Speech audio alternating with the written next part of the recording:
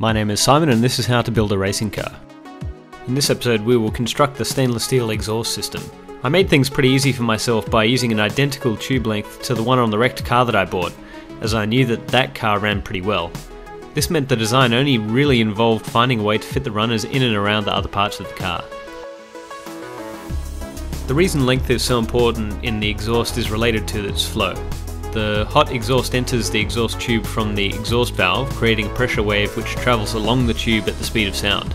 Any obstruction or change in the tube, such as the 4-into-1 collector that I've got, will cause a reflection of lower pressure back towards the exhaust valve. If this reflected wave of lower pressure arrives at the right time, it will effectively assist to remove the exhaust gas from the cylinder, improving the performance of the engine. This effect is strongest at a particular engine speed, so it can be a really useful tool to modify the shape of the engine torque curve.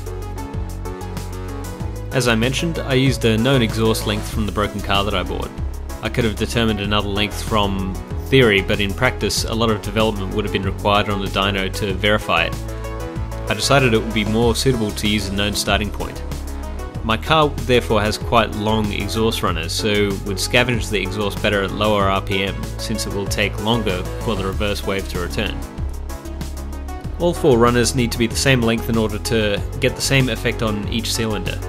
The front cylinders were quite simple to design the runners for. They had a simple direction reversal before coming together towards the centre to meet the collector.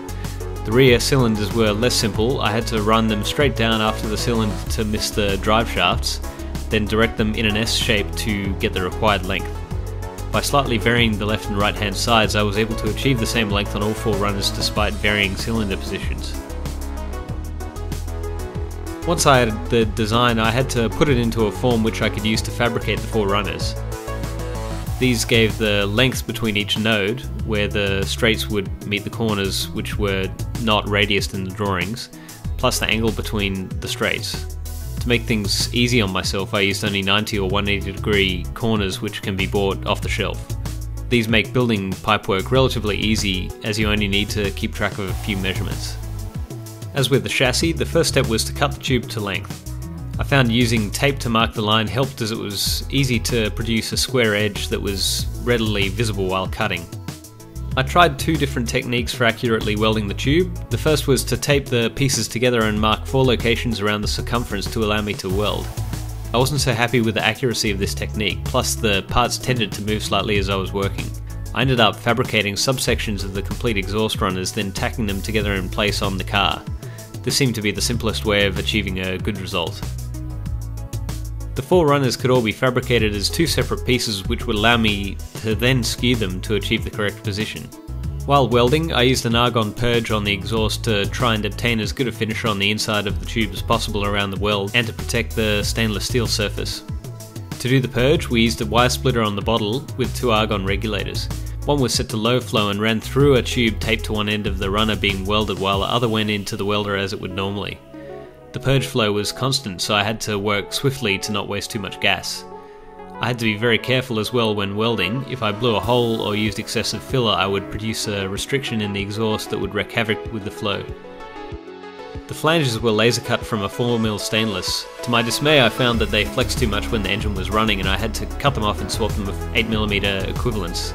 After that, the flanges were sturdy enough not to deform and leak when the engine was running.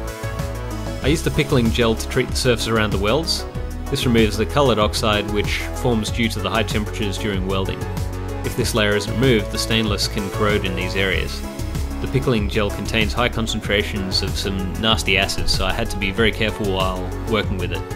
Once the parts have been treated, an alkali neutralising solution is used to wash the surfaces and remove the acid.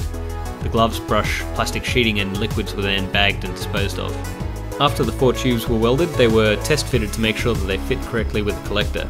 I cut the ends off and they were complete. Finally, I used a high temperature insulating exhaust wrap to cover the entire surface of each exhaust runner. The intention behind this was to try and reduce the heat within the car's bodywork that would otherwise be transferred to the engine or gearbox. Whether this stays or not will be decided during testing. The collector received a coat of high temperature black paint to stop it from rusting. It was simply made of carbon steel, so needed some protection. At the moment the car doesn't have a muffler. It's likely I'll need to add one to be able to race at some of the noise restricted racetracks. it would simply attach to the end of this collector. That's the stainless steel exhaust done and dusted. The bulk of the work was completed over about 2 days, with smaller jobs such as wrapping the runners done at my leisure as the project moved on. I hope you've enjoyed this episode. Feel free to leave a comment and let me know what you think, or subscribe to see more of the construction and hopefully soon testing. Anyway, I'll see you on the next one.